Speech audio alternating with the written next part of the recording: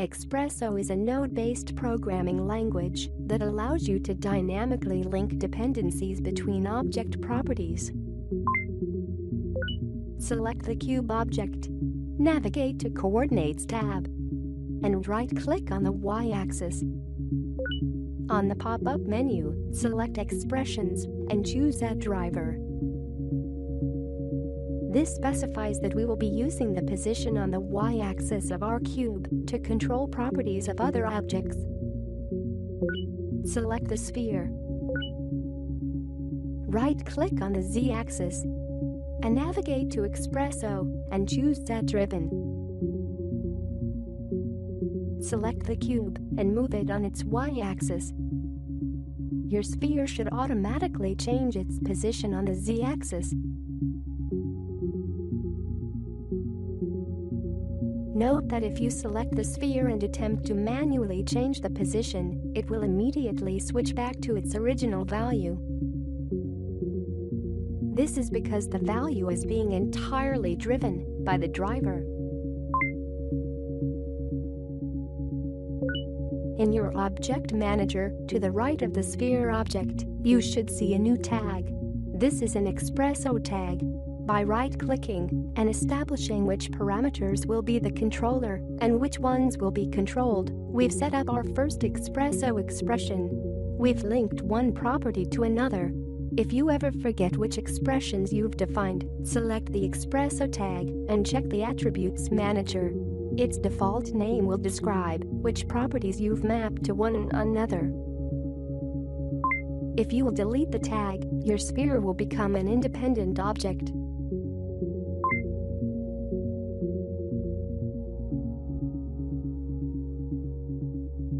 Select the sphere object. Navigate to Coordinates tab. Right-click on Position Y and choose Expressions. Set Driver. Select the cube and right-click on Position Y. Navigate to Expressions. And now select Relative instead of Absolute.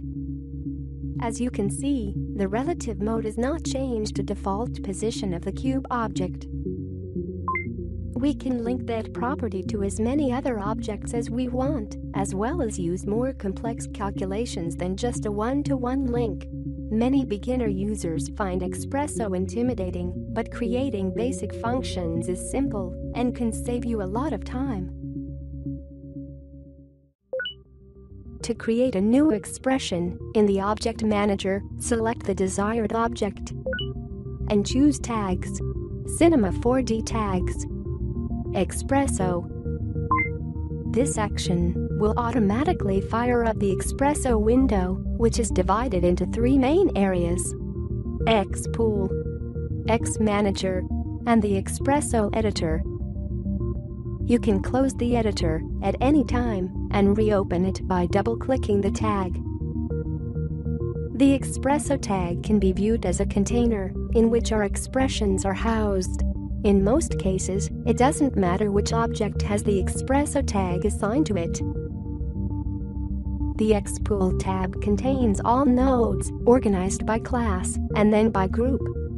You can drag and drop the desired node directly to the Xpresso editor. Alternatively, we can right-click on the Xpresso editor's Xgroup field to display this list of available nodes.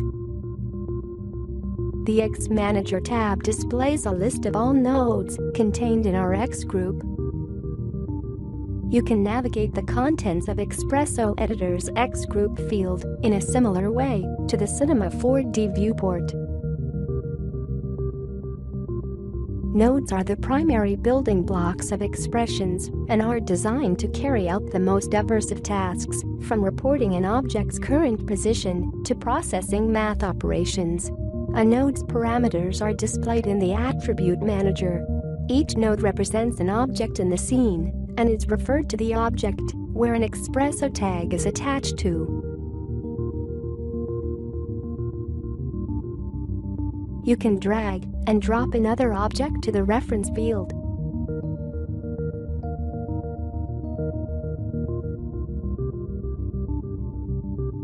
Or directly onto the object node. In this case, it makes no difference which object has been assigned the Xpresso tag.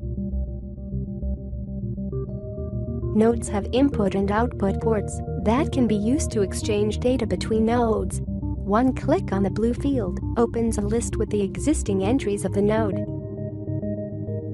The red field stands for the outputs. Alternatively, you can drag any parameter from Attribute Manager and attach it to the respective node. To enable nodes to pass values to one another, you must first create the necessary ports and connect those ports using wires. To create a wire between two ports, drag the circle of one port and drop it onto the other.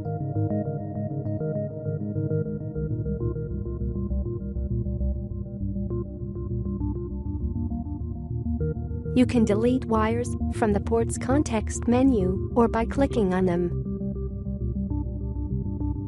Also, you can delete ports by double-clicking on them or from the context menu. You can minimize or maximize a node by double-clicking its title bar. You can drag a corner of the node and change its size. Hold down the Control key and optimize the size by double-clicking on the appropriate node.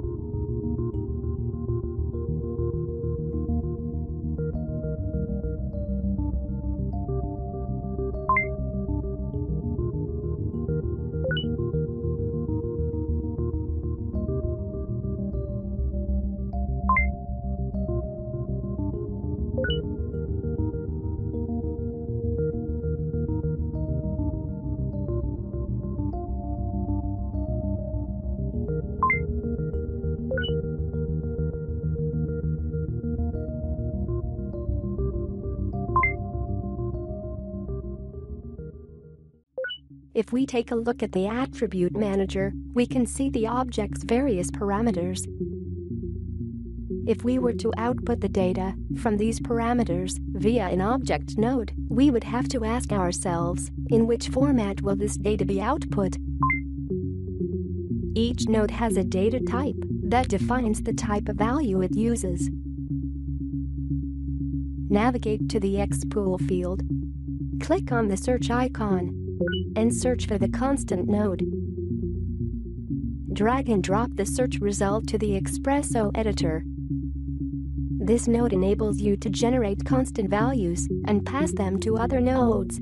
You can enter the value and set its data type in the Attribute Manager.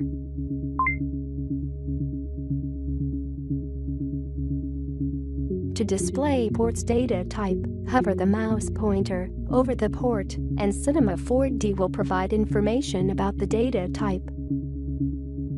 Alternatively, you can see more information about the port from its context menu.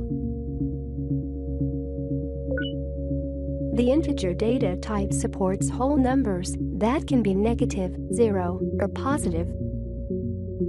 Numbers after a decimal point will be ignored. This can lead to inaccurate results if fractions are involved. You can use Remark node to document your expression with explanatory notes. Type the note into the Attribute Manager's Remark field.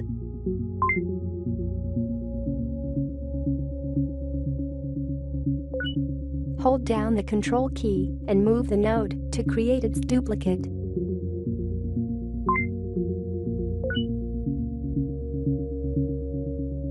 Unlike integers, reals can be fractional numbers.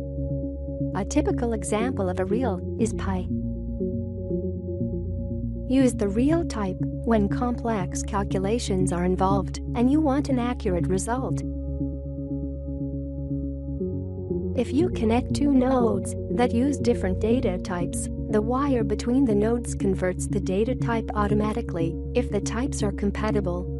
For example, if a constant node passes a real value of 3.4 to a subdivision input whose data type is set to integer, the value will be converted to an integer automatically, in this case, to 3. You can see the automatic conversions when hovering over the line. The bool data type has two possible states, true or false. Although you can use bool values in math calculations, keep in mind that the bool data type is able to hold only a value of 0 or a value of 1.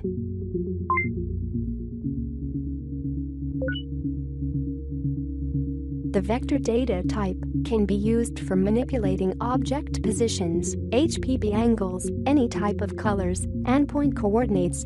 In Cinema 4D, a vector always has 3 components. When converting a vector to an integer or a real, the length of the vector is calculated automatically. On the other hand, when an integer or a real is converted to a vector, the value is used for the vector's x, y, and z components.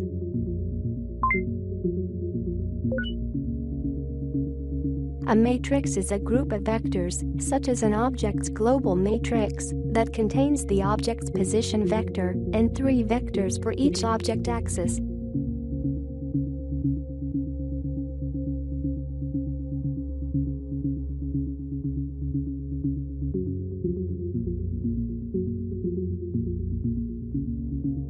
The axis vectors represent not only the direction of the object, but also its scale. The scale is defined by the length of each axis vector.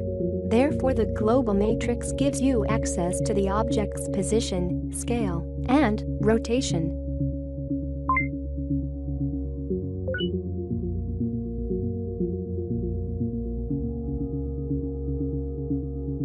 The string data type can hold letters, numbers, and special characters.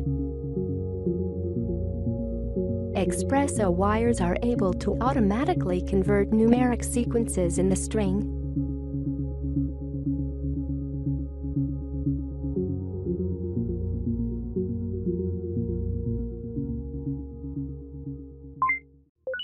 Drag and drop the cube into the Xpresso editor and create its duplicate. Select the red field of the first node. Navigate to the object properties. Size Y. Draw a line from the size Y output port to the blue field of the second node. Navigate to coordinates. Position Y. Right now, our cube's parameters directly link to one another. If we will change the size of our cube, the position will also be changed. But what if we want those values to still be linked, but not always equal to one another? We can pass the value through the math node, which performs math operations. Addition is the default function which adds the inputs together and outputs the result. You can add more inputs from the blue field.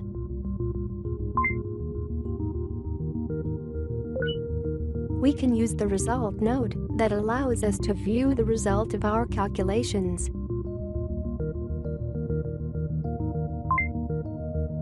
This node displays the input port's value. This lets you check if the value is correct. The type of value can be changed in the attribute manager.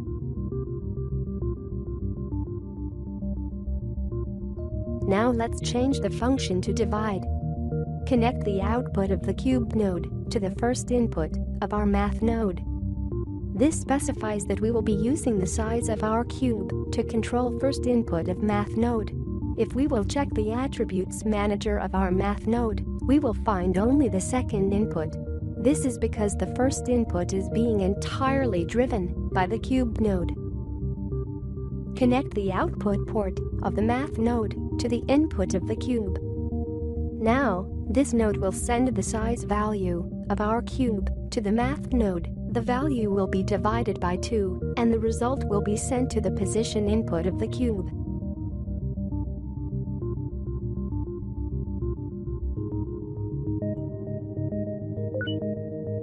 In computing, the modulo operation finds the remainder after the division of one number by another. For example, this expression would evaluate to 1 because 5 divided by 2 leaves a quotient of 2 and a remainder of 1, while 9 and 3 would evaluate to 0 because the division of 9 by 3 has a quotient of 3 and leaves a remainder of 0. In formal language theory and computer programming, string concatenation is the operation of joining character strings. For example, the concatenation of snow and ball is snowball. If we will concatenate the number 5 and number 2, the result will be 52. Let's change the data type of the result node to real. If we will concatenate letter P and letter I, the result will be the number pi, which is a mathematical constant, the ratio of a circle's circumference to its diameter, commonly approximated as 3.142. If we will change the data type back to string, the result will be a string value of pi. Let's create a simple clock. At first, we have to create a math node, which will calculate the seconds. Change the data type to integer, function to modulo, and set the value of the second input to 60. We can use the project time as a first input. The output of project time is affected by the frame rate. If the rate is 30 frames per second, the time value for frame 30 is 1 second exactly. And after every 60 seconds, the calculation will start from 0. Let's duplicate this math node and set its function to divide. This will define the minutes of our clock. Finally, we can concatenate these values and see the result of our calculations.